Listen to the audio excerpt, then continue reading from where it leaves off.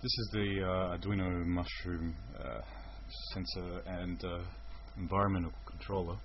Just here, I'll just show you first of all. Here's the thermistor, which is going to be one of the temperature controllers. So if I hold on here, it should raise the temperature. And there we go. T1 is being raised now as we speak. So I'll just let go of that, and it should peak and come back down again. That's because of the array, the averaging array. So if we just wait. It's hit 30 and it's coming back down again. So you see just over here the actual asterisks here indicate whether a relay has been turned on or not. So right now the relay that's linked to the humidity is being turned on. So now I'm going to bring over the humidity here.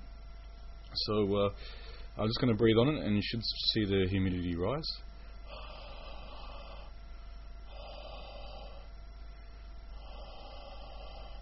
There we go. So I'll just leave that alone for the moment. It should come back down again. Here's the CO2 sensor. So I'm just going to breathe on that, and you should see the CO2 come up.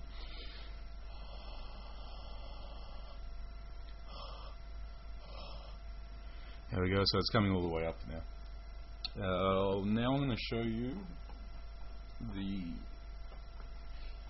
the keypad controls. So here we go.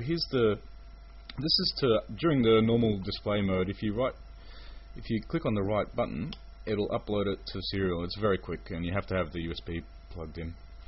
Here's all the displays here, of course. If you press on the configure mode, it'll bring it into configure mode, and there it's so right now it's asking if I want to configure the CO2 trigger value, and if I click up, it goes up in hundreds, and I can scroll through to set the different triggers for temperature 1, temperature 2, and the humidity trigger.